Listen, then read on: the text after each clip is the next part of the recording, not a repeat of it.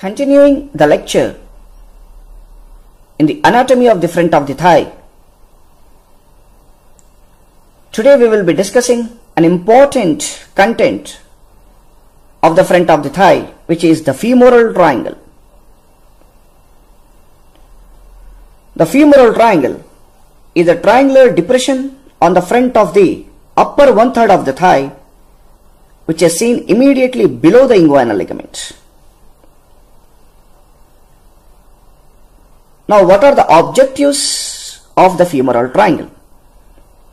In the femoral triangle, we must study about their boundaries, that is, what are the boundaries of the femoral triangle, and next we will see what are the contents of the femoral triangle,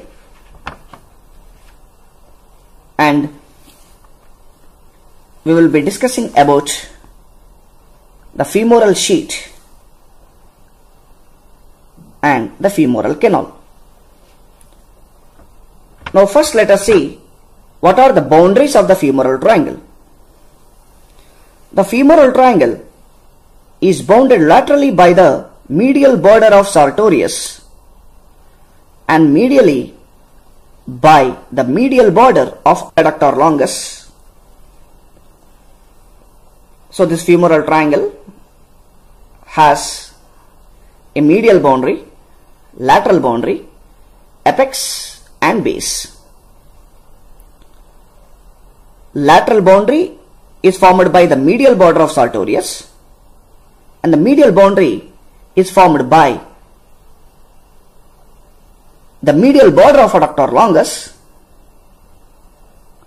and its base is formed by the inguinal ligament, and the apex is directed downwards and is formed by the point where the medial and lateral boundaries meet.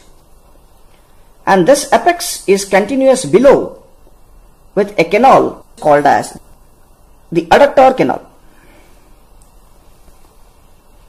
After knowing the boundaries, that is medial, lateral, the base as well as apex, let us see the roof and floor of the femoral triangle. The roof of the femoral triangle is formed by the following structures from superficial to deep, that is the skin. After the skin, next is the superficial fascia, which contains the superficial inguinal lymph nodes. You also know that the superficial fascia of the front of the thigh over the femoral triangle, you can see the femoral branch of genitofemoral nerve and the branches of ilioinguinal nerve, and also we can see the superficial branches of femoral artery with accompanying veins. And we already studied that in the superficial fascia of the front of the thigh, we have an important vein called as the long saphenous vein or great saphenous vein. So in the roof, we said that from superficial to deep, the roof is formed by the skin. After the skin, you can see the superficial fascia, that is the superficial fascia in the front of the thigh over the femoral triangle along with its contents.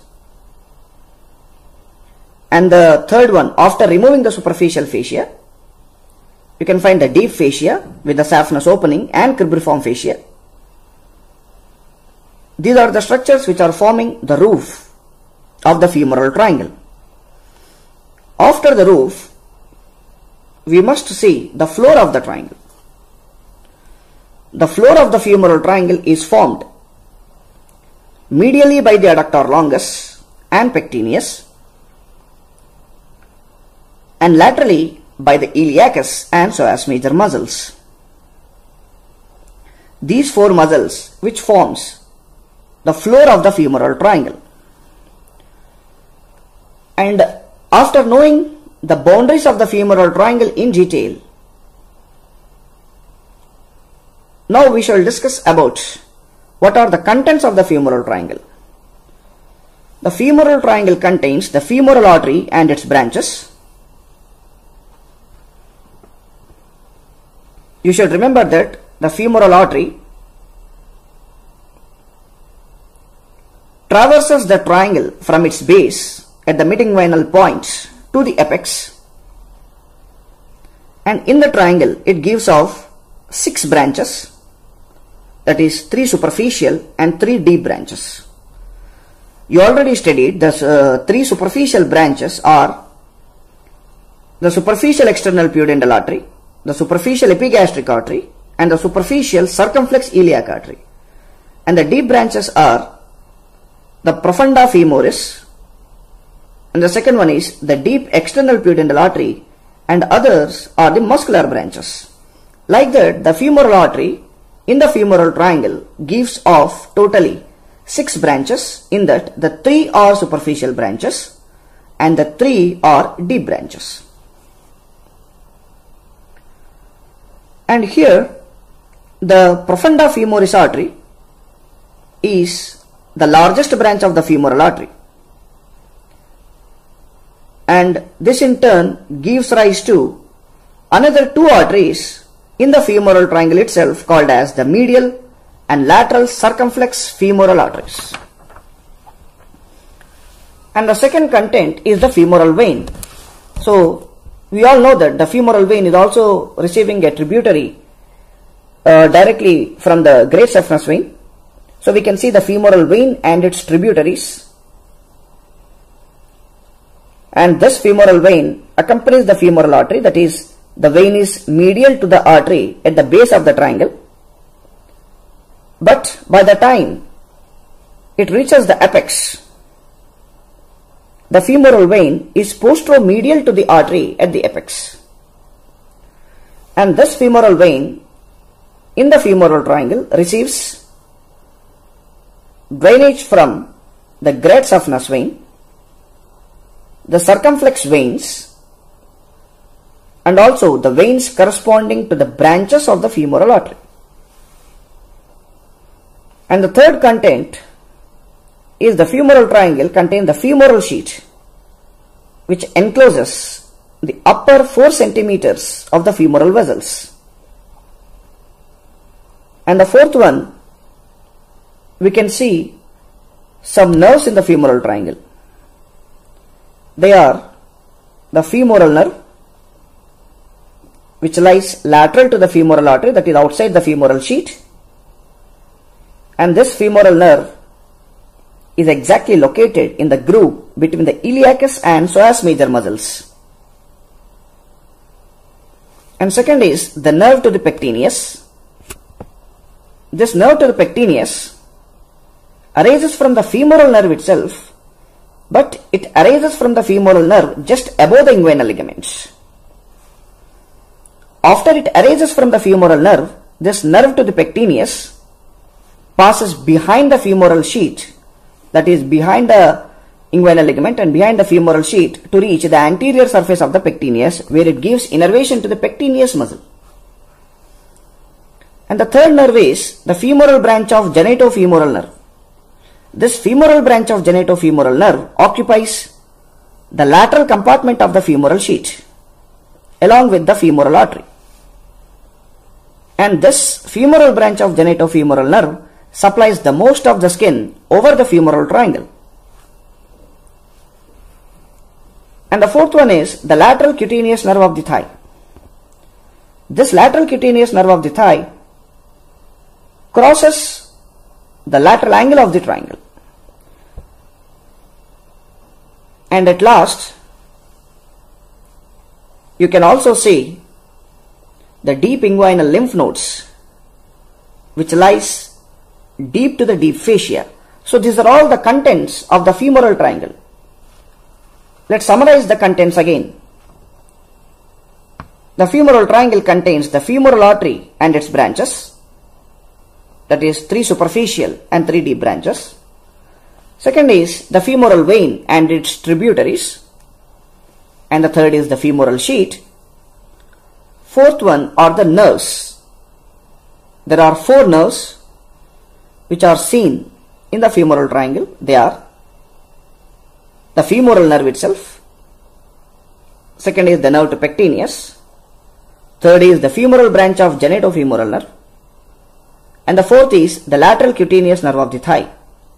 And the last content is the deep inguinal lymph nodes, which lies deep to the deep fascia.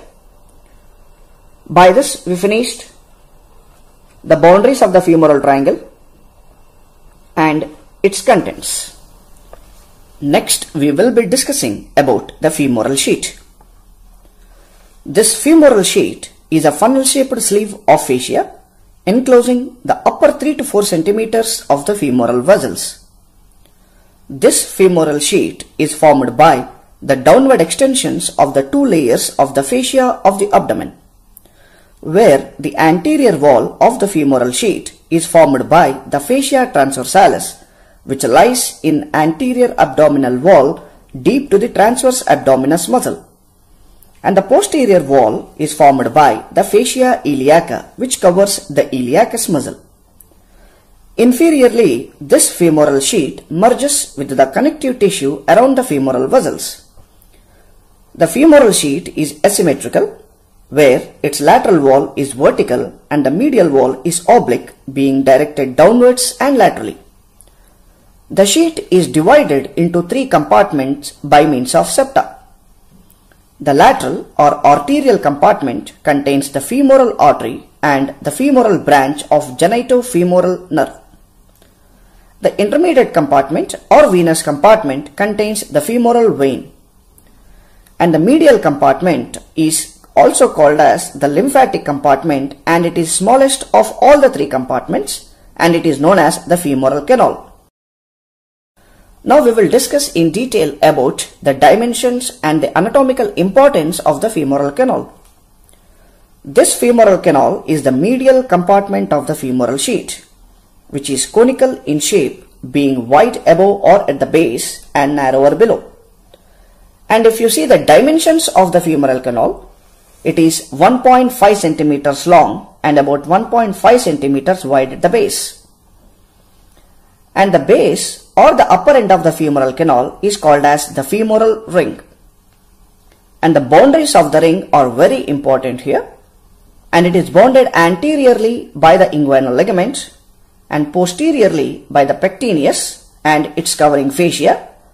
Medially, it is formed by the concave margin of the lacunar ligament, and laterally by the septum separating it from the femoral vein.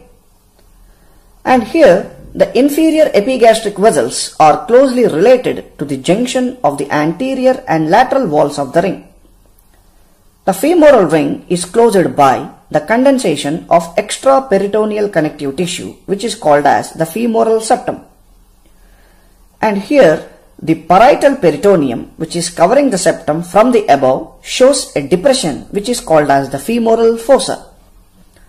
The femoral canal contains the lymph node of Cloquet, is also called as the lymph node of Rosenmuller. Along with the lymph node of Cloquet, it also contains the lymphatics and the small amount of areolar tissue. This lymph node drains the glans penis in males and the clitoris in females.